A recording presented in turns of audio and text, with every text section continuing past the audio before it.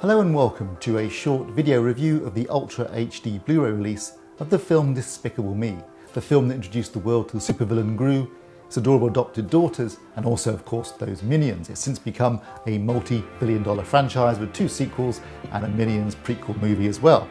The original film itself though is charming and funny and beautifully animated, and this Ultra HD Blu-ray release is the first to have a Dolby Vision included, which means not only does it have a base HDR10 layer, but it also has Dolby Vision included, which means it has dynamic metadata, which changes the metadata from scene to scene rather than having one set of numbers for the entire film.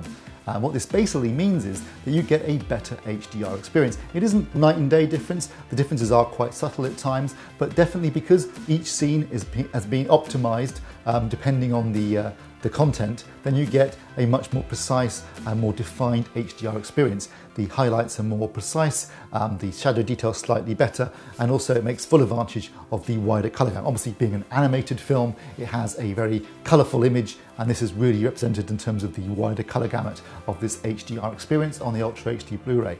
Now, it was finished at 2K, so it is up-res to 4K for the release, although it's still a very detailed image, given the limitations of the original animation, and the use of both HDR and wider colour gamut do give the image more impact. So in fact, when comparing it directly with the actual Blu-ray, there's no question that the HDR10 Dolby Vision version is the superior experience compared to the regular Blu-ray. In terms of its soundtrack, it has a new DTS-X soundtrack, and this isn't the best we've ever heard. I mean, there are use of the overhead speakers from time to time, but it's still largely just a sort of ear-level surround experience with the occasional overhead experience, so it's not as immersive as some soundtracks. We had the same experience when we watched the Minions movie, which had a Dolby Atmos soundtrack, and that wasn't that immersive either. But it is quite effective, and certainly it is, as with all animated films, the soundtrack's built from the ground up, and you do get a more aggressive surround experience with these animated movies, but I'm not sure that the addition of DTS-X makes a huge difference, but it's still nice to have anyway.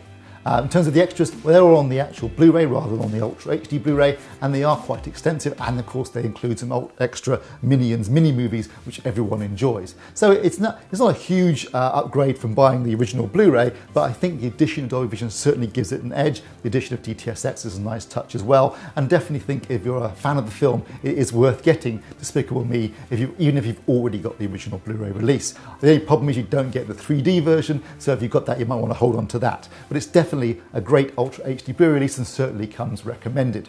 If you enjoyed this video, then please like and subscribe. And don't forget, you can find more reviews, news, articles, podcasts and videos like this at avforums.com, Europe's largest home entertainment community. Thanks for watching.